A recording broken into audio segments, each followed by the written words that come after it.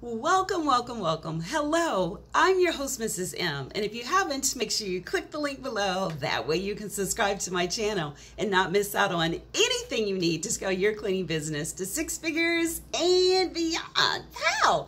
So today's video, I am going to talk about when you are trying to get a contract now. What do you need to do? It's getting close to the end of the year and you promised yourself that you would have a contract. No matter how small it was or how large it was, you're going to have a contract. So let's look at something we can do today to get us a contract. Well, the first thing is, depending on your area, you may have to mask up, put your mask on, and get out there. I would suggest that you do something that requires you leaving your comfortable home. Make sure you get out. Drive around beforehand so you can write down some addresses, physically go into them if you're able, pass the card out, slide it under the door, whatever you need to do, get from behind your computer and get out and start walking.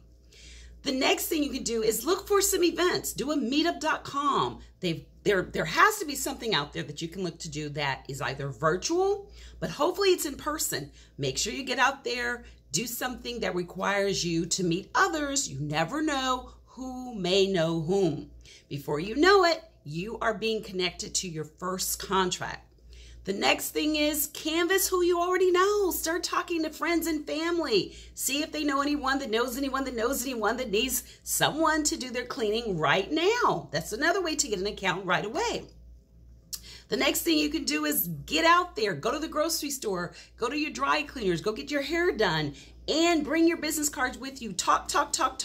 Become really good at being an ambassador of your company. This is your livelihood. Do not be ashamed or shy when it comes to getting out there and letting people know.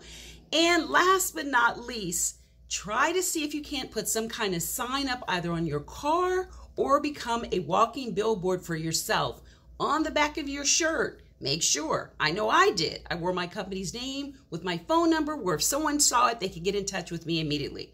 Implement these things right now, today, because the goal is for you to get a contract right now. If you want to learn more on what you need to do to actually scale your cleaning business to six figures and beyond, then I've got the blueprint for you.